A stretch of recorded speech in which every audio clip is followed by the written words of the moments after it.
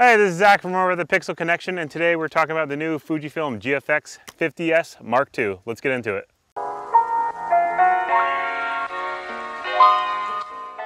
So with the GFX 50S Mark II system, they took away the dials from top, and now we have a little bit slimmer look on top. So now we have the mode dial with all your manual aperture, shutter priority, aperture priority modes, and all your custom modes on top. But now on the side, we have shutter speed in the back, we have ISO in the front, and we still have aperture on the lenses. Along with that, we have a new improved joystick. I love the new joystick. It's a lot bigger. There's a little bit more texture to it, so it just fits the finger a little bit better. But we also lost some width on the camera, so we no longer have that very big back on like the old 50S system. But now we have a lot slimmer profile, but we still have that Fuji three-way flip screen.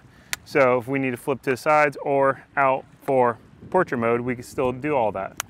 So great improvement, and also great hand camera feel. It fits with your hands, really nice system, really small, compact, amazing.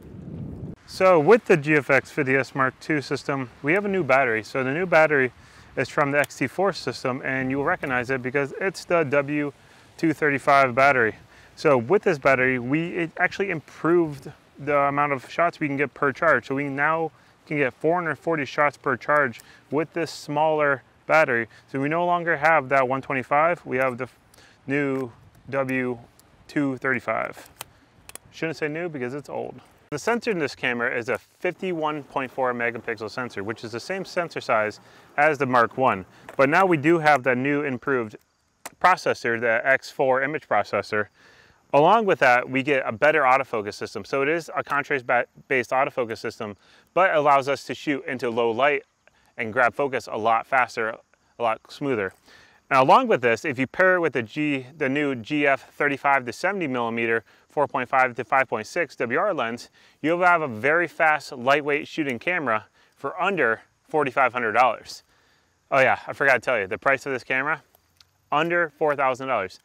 $39.99.95 for just the body, and with the kit, it is $44.99.95, which is an amazing steal for a medium format camera in 2021. So not only can you shoot at medium format with this, but it's also a great camera for video. So this does shoot full HD, so 1080p at 30 frames per second.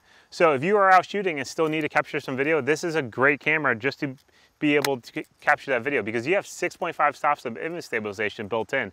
So now you can hand hold those shots, especially at a little bit of distance, with other lenses that also have stabilization built in. So this camera is geared for the portrait photographer and the landscape photographer. It is really small and does fit in most bags. As you can see, it's not much bigger than a traditional style DSLR or today's mirrorless cameras. But if you're a photographer that needs medium format quality and you're on the go, this is a perfect camera for you. Like I said, it will fit right in a bag, right into carry-on. You can take it pretty much anywhere. And a lot of people won't notice that it's actually a medium format sensor in this thing. All right, everyone, thanks for watching. I'm Zach from over at the Pixel Connection. If you want to check out more information about the GFX 50S Mark II, be sure to check out thepixelconnection.com and make sure you like and subscribe to this video. I will see you on the next one. I'm gonna go shoot.